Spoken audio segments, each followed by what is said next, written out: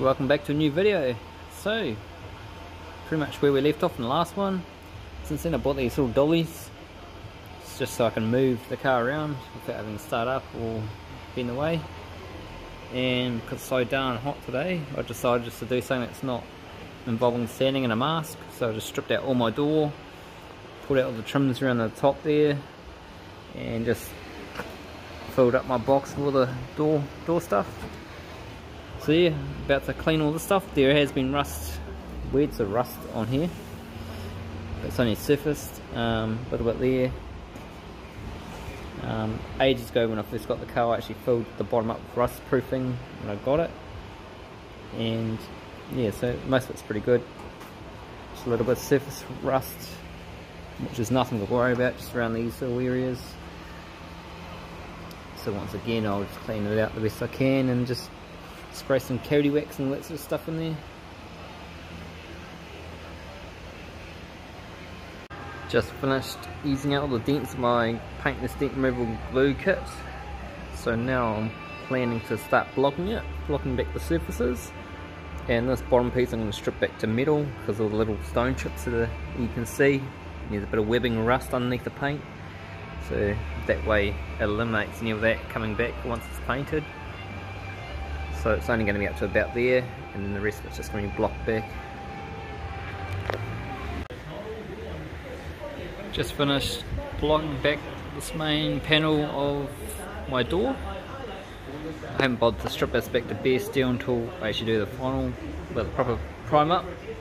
So yeah, not one bit of bog been found on this, which is wicked.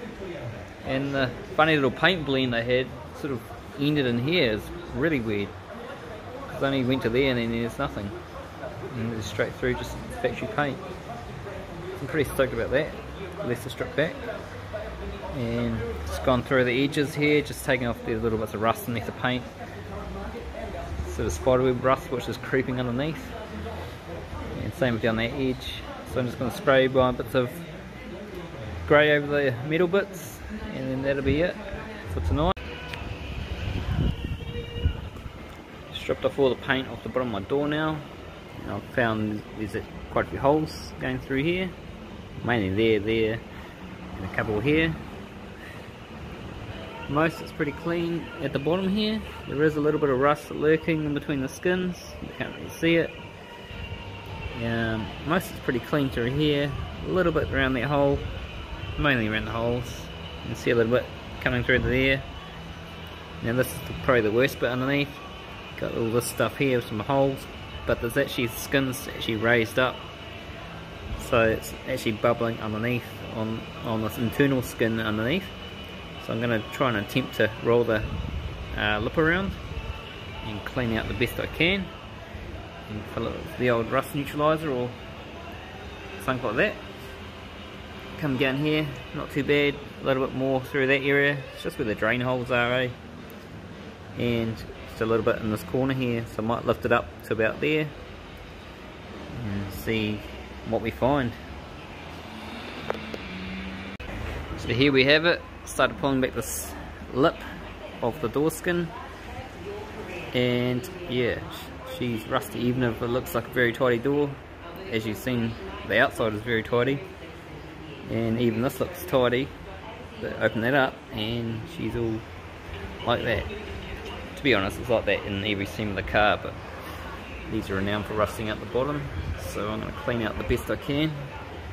So hopefully it's a long time before that ever happens. All nice and clean in between these layers now. It's been a long time cleaning this all out. A few little holes through that area as expected. Same with these areas. I'm just going to fill them up some weld and grind them. Clean the best I can between those two layers, which have come out pretty good. To be honest, the inside piece wasn't as bad as the outside. Maybe because I put the brush stuff in there, but also might be just a little more protected. So there's still a little bit of surface rust in there, but I've done the best I can. It's going to be a whole lot better than what it is. Going up around here the best I can. Can't quite get in the corner behind there, but yeah, very happy with how it's come out. So now I'm going to weld up these bits and then fill it with rust neutralizer, fold the flange back over, and carry on from where I was before. Finished folding this flange around now, so it's back to how it was before I started, before the rust neutralizer inside the seam. So yeah, pretty much done for now tonight. And yeah, just spent the time just tapping up that real nice, flipped the door over, tapped it down on the outside so it's all nice and flat again, no ripples or anything. Into the next door now, so all very much the same as the last door, just another rubber. You can see a bit of rust come in all the way through, so the rusty stain, so it's going to be exactly the same. Peel this bottom piece apart, I'll pull it back and around. It's not too bad through here. I actually think this door might have been painted before because it's quite white inside those, and also looking through here is cracked paint, just in the silo, like it's been painted over, not factory. That's alright, there's a bit of staining of rust coming through there, but yeah, once again there's no sealer through there, which normally is through that area. So yeah, it'll be interesting to see what comes of this door. I think there is some filler on the edge here, because it appears to look a lot thicker than the other side. Once again we'll block it down and see what appears. Hopefully not, but let's see what happens. This door isn't as bad as the other door, so just been giving it a bit of a scrape out and a quick little buzz over this thing. That changed a little wheel over on it, so it's a bit smaller because these are quite big and hefty. But I'm going to carry on cleaning through here. This end's a whole lot better than that end, it's a whole lot cleaner. So that's good, even though it doesn't look that pretty. So I'm just going to go ahead and clean it up. Second door's all clean along the bottom now, so just cleaned her out the best I could. She's all looking good, and tried to clean out the best I could between the seams. As you can see, it's all metal through there, and I'm going to spray my rust neutralizer in between and let that go off a bit, and then do another coat and then fold the flange around so that it's wet when it's being folded over, so it doesn't crack and be bare steel.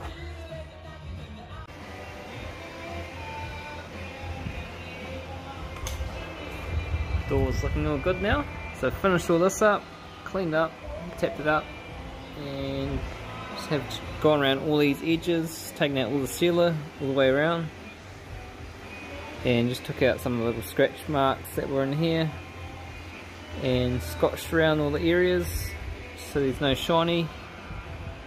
And now I'm about to wipe it down with some prep salt and just spray a bit of grey in these areas, just so it doesn't rust until it comes time painting.